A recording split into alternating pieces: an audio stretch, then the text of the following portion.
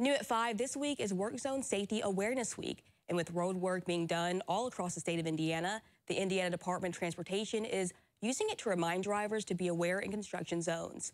44 News reporter Claire Dugan has more.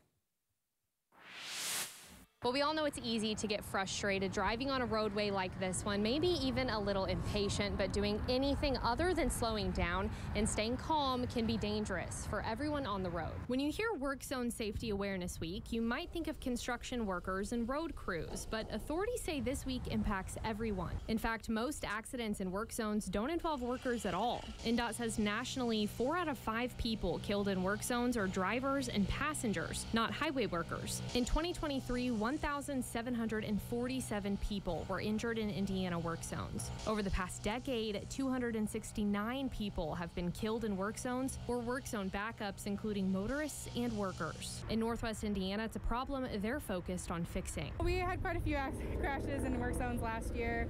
We had 33 fatalities, unfortunately, from crashes in work zones, and quite a few more injuries than that. So this is definitely something that we're taking very seriously, and we want people to be aware that they need to slow down in work zones. Authorities say they see a lot of violations of traffic laws in Indiana work zones, primarily speeding, tailgating, unsafe lane movement, and distracted driving. That's why this fall, INDOT is introducing their new Worksite Speed Control pilot program. The Indiana State Police would help INDOT install cameras in 4 different locations in the state at any given time that would take pictures of license plates of cars going 11 miles per hour or more over a posted speed limit in an active work zone.